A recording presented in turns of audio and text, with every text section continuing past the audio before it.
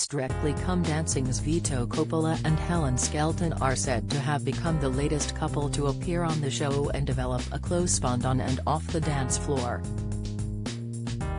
As the Mirror exclusively revealed, TV presenter Helen Skelton and professional dancer Vito have bonded after spending time together on the show tour bus as it traveled between UK cities. Helen found herself suddenly single last year after her husband Richie Myler ended their 7-year marriage shortly after the arrival of their third child. While Helen is said to be welcoming the idea of a new man in her life, this isn't Vito's first rodeo when it comes to falling victim to the dreaded curse, as much the same thing happened during his time on the Italian dance competition series, Ballando con la Stella. Back in the 2021 series, Vito was said to have gotten cozy with his dance partner Arisa, an Italian singer, born Rosalba Pippa. The pair were confirmed to make their relationship official after the show ended and dated for about a year, but according to recent reports in the country, they split after facing a rocky patch. Vito confirmed their breakup, which was said to be on good terms, to a local outlet.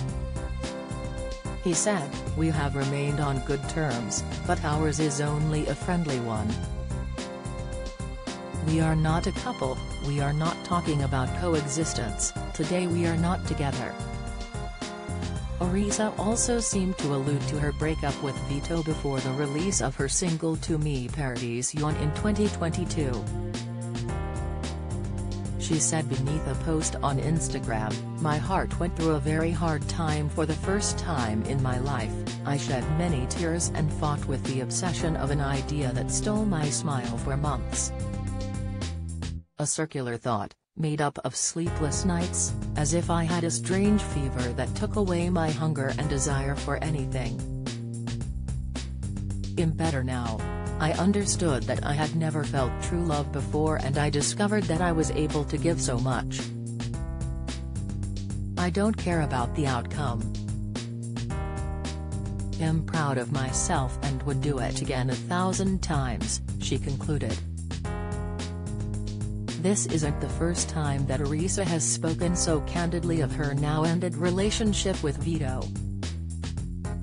In a previous interview with Italian outlet Corriere della Sera, although she didn't name her ex-partner, she said she was still in love with him.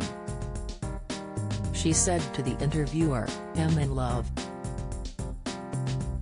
But that's the problem, that we're not together. And not being together at a distance is very difficult.